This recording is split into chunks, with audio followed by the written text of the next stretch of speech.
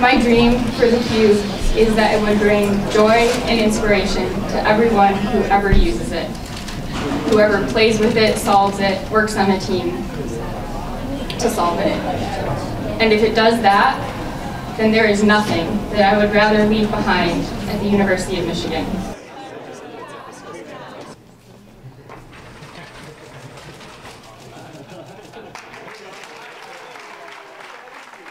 Yeah, so there's actually 26 cubes, 27 if you include the core, the very center of the Rubik's Cube.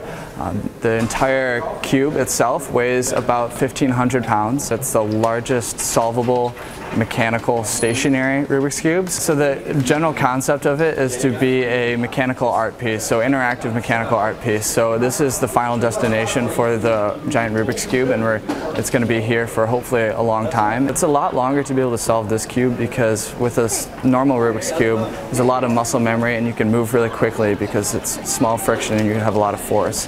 For this cube, every move is deliberate, so you have to grab onto a face and rotate it completely and then remember what you just did instead of doing a series of algorithms. So it's hard to keep track in your mind what moves you've already done as well as what moves more you have to do.